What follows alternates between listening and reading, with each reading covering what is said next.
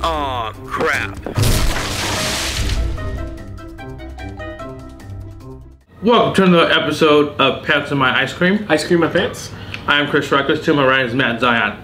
Today we're going to be trying Nestle Skinny Cow Salted Caramel Pretzel. I've tried the, God, let me deal with the back. Your hand is covered in f***ing chocolate. I have tried the red, stop. I have covered the, I can't even speak. I've tried the regular Skinny Cow bars and they're very good.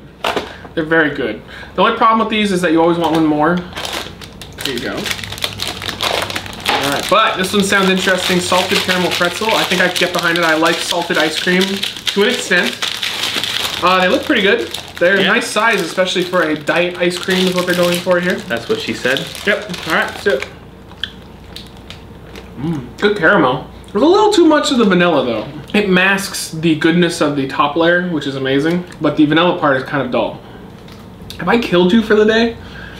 I fed you like 10 episodes of ice cream and you just seem to have shut down. Where's the ingredients?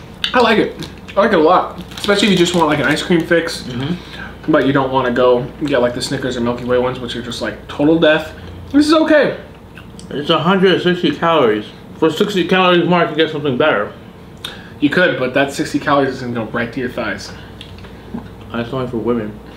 No. Have you seen Rebel's thighs?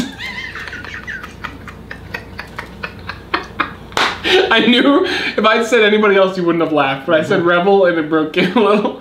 I like these though. I would give this one a low 4. It's a nice little snack. If you're having a craving for ice cream, this is really good. It's okay. I give it a 3 out of 5. That's so-so. Eat it the other way around. Upside down. With the pretzel part first. 10 times better. Trust me, take a bite. Oh. No. What? Yeah. You don't like pretzel and caramel? I like pretzels. You're a Negro, sir. Well, this is my last episode. So that's that, guys. They have these pretty much everywhere. I've seen them Stater Brothers, Walmart, and Target. It's supposed to be selling.